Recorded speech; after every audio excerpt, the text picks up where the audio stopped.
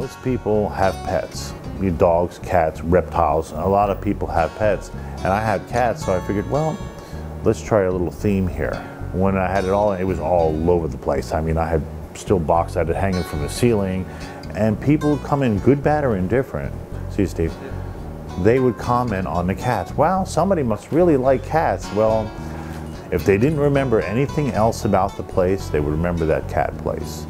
And then they would start to put, oh, go to that coffee place, you know? Because some people, you know, they'll never remember a name, but they'll remember certain things. Oh, he had good coffee, or oh, go see those cats, you know? Somebody describes it best as a bar without the alcohol.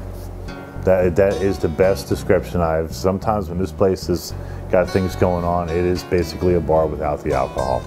I've been here 10 years, and if you haven't found me by now, then I don't know what to tell you, you know?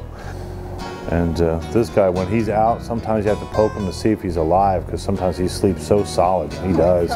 He'll be laid out, and you're like, Shadow, are you still alive? You know, wagging his tail. Hey, see that Shadow got a tail?